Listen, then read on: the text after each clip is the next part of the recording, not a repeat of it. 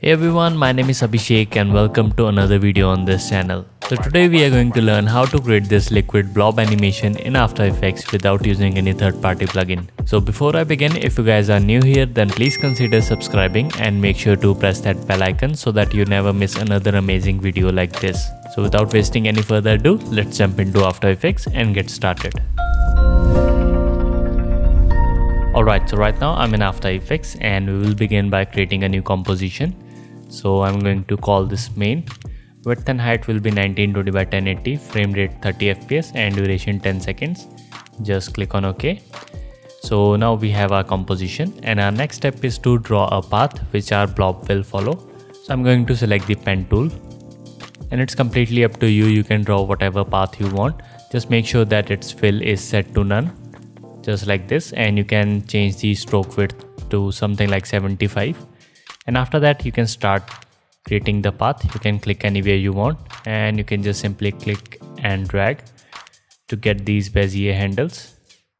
It's completely up to you. You can draw whatever path you want.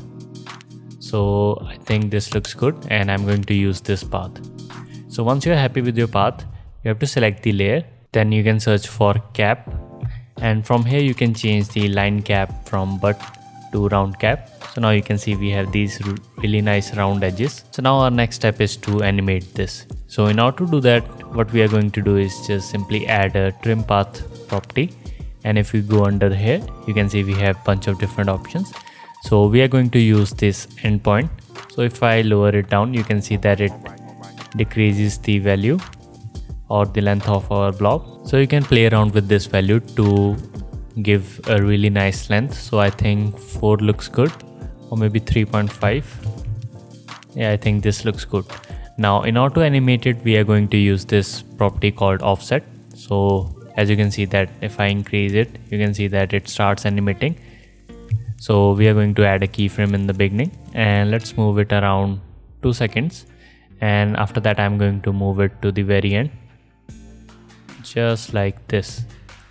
So if I play back, here you can see that we have our blob and it is following a path.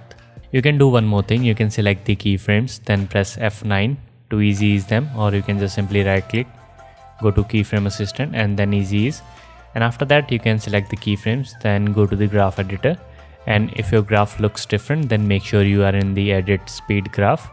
And after that we can tweak out the values just so that your graph looks something like this.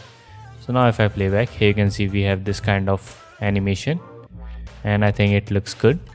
So we're going to use this one. So you can see that in the beginning and at the end our blob is visible. So we have to add some kind of animation so that it appears from 0. So for that we are going to use the stroke width. So I can add a keyframe and just move it a little bit ahead. And in the beginning I can set it to 0. So now you can see that it starts just like this. And I'm going to do the same thing. So at the end I can add a keyframe. And after that I can make it disappear just like this. So now you can see that we have our blob and it is appearing and disappearing. So now we are pretty much done with the basic animation. Next step is to give it a liquid kind of flow. So for that we are going to apply a bunch of effects to this. So the first effect is roughen edges, and just simply click and drag it onto this layer, and right away you can see that it has started distorting our layer. So you can play around with these properties. So if I increase the border, you can see that it starts distorting our shape. So I think it's too much, so we are not going to increase it quite a bit. And over here we have this option called scale. So if I lower it down, you can see that now it gives us really rough edges. So for this one we are going to set this to really high. So I think this looks good. So now you can see that we have this really liquid kind of look to this. And there are a bunch of different other options. So for example we have the complexity. So if you want you can increase the complexity, but for this one we are going to set it to 2. And over here we have this option called evolution. So you can see that as I move it, you can see that it animates our blob. So we want this to animate throughout the animation. So for that we are going to add an expression. So you can just simply select the layer and hold down the Alt key or Option key if you are on Mac. Then you can click on this stopwatch and you can just simply type this expression time times 50. And now if I play back, here you can see that now our blob will keep on animating and this evolution property will keeps on changing just like this. So this is how you can add some really nice roughen edges to this. So the next effect is Turbulent Displays. So you can just simply search for it and just drag it on top of it, and right away you can see that now we have added more liquidness to this, but it is not looking right. So in order to play around with this, we can change the amount. So if you don't want this to affect your layer much, you can just lower it down to something like this, and you can play around with the scale. So if I set this to something like this and increase the amount really high, so now you can see that it is moving weirdly. So you can just simply increase the size and decrease the amount a little bit.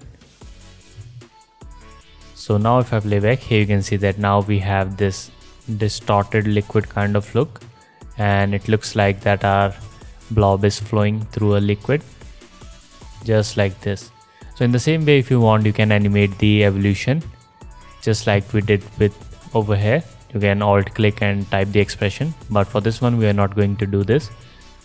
Also, if you want, you can increase the complexity just like this, and you can play around with the scale. You can increase it to really high. So now you can see we have created some different animation. You can also increase the amount. So now if I play back, here you can see that now we have created some sort of energy kind of look.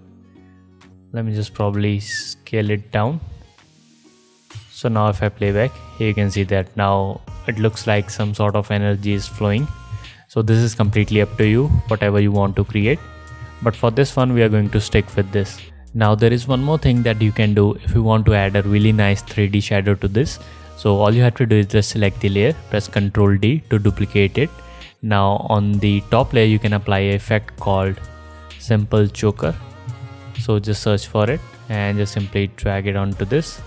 And we are going to apply the fill effect to the layer which is below. So just search for fill effect, and we can select the first layer, and you can simply increase the choker a little bit. So now you can see that it will make our bottom layer visible. So let's set it around to 7, and after that we can select the top layer and just move it a little bit using the arrow keys just like this. So now you can see we have this really nice shadow, and our last step is to change its color. So I'm going to change it to something like this, so that it looks like we have a 3D kind of blob. So now if I play back, here you can see that we have created this 3D kind of blob. I can set the resolution to full so that you can have a really nice preview. So there you go. Now we have created our animation. So if you want, you can play around with the scale or different type of properties which I have showed over here. It is completely up to you however you want to play with this. So there is one more cool thing about this is, let me just hide this layer. As you can simply change the path and your blob will start following the new path. So if I change my path to something like this,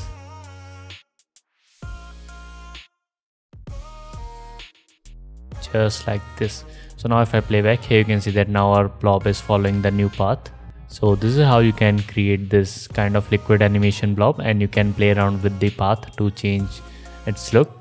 So I hope you learned something from this video, and if you guys have any query or question, you can ask in the comments below. Also, if you want to learn more things about motion graphics and animation, you can make sure to subscribe to this channel, and don't forget to press that bell icon so that you never miss another amazing video like this.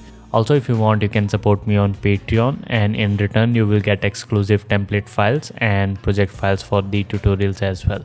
So with that being said, my name is Abhishek, and I'll see you in the next one.